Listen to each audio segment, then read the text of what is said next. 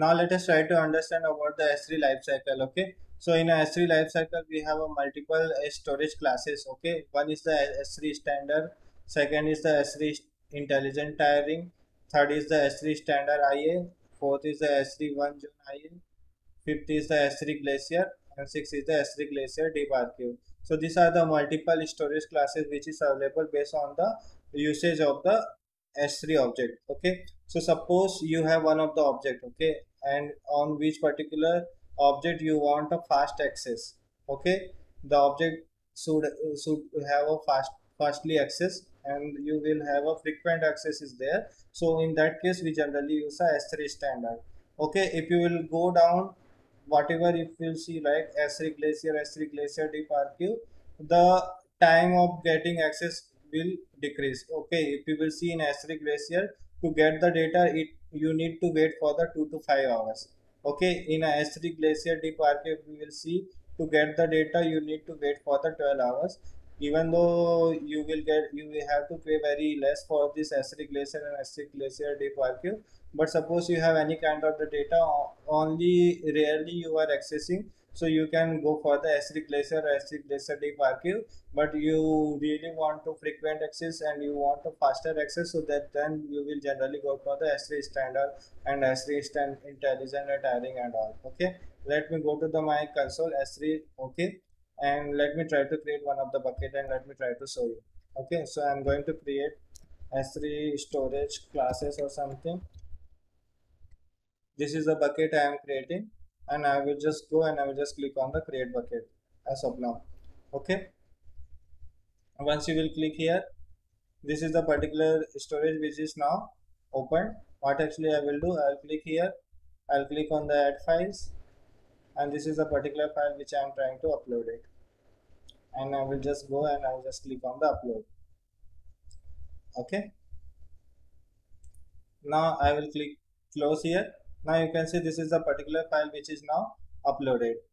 Okay, now if you will go to the properties, the bucket versioning and all, you can see. Okay,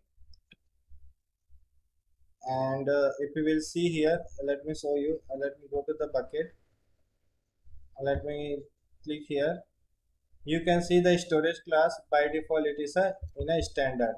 Okay, by default you will get to see the standard, but even if you want to convert that standard into a glacier or one zone IA, that also you can do it. So let us try to see how actually you can do that. Click on this. Okay, once you will click here, go down, you can see we have a storage class, right? Now you can see the storage class is by default standard. Click on the edit.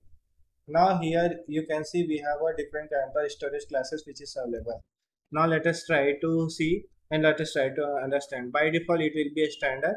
So standard we generally use for the frequent access data. Okay, more than once a month with a millisecond access. In that kind of the scenario we generally use for the standard.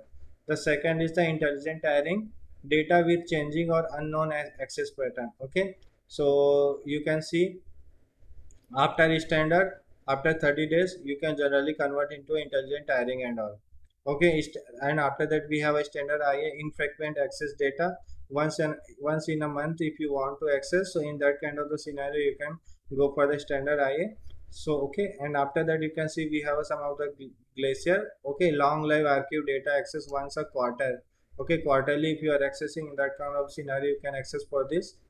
And after that we have a glacier deep archive, long live archive data access less than once a year. Once in a year if you are accessing, then you can go for the glacier deep archive. And you can see the minimum storage duration also, it is given like 30 days, 90 days and all. And you can see the retrieval fees is also given. Okay, per GB fee supply and all. So if you will opt for the glacier deep archive and all, you have to pay very minimal, okay, as compared to the standard and all. Okay, so based on our use case and based on the frequently access, we can convert into a different storage classes. Okay, so that is a different storage classes which is available. So and this is the life cycle which we have to remember. By default, it will assign to the standard, because the frequently access data we generally go for the standard. But really, if you want to access, we have to give based on our requirement. The quarterly, yearly, if you want to access, you can go for the glacier and all. Okay, so that is all about the life cycle of the S3. Okay.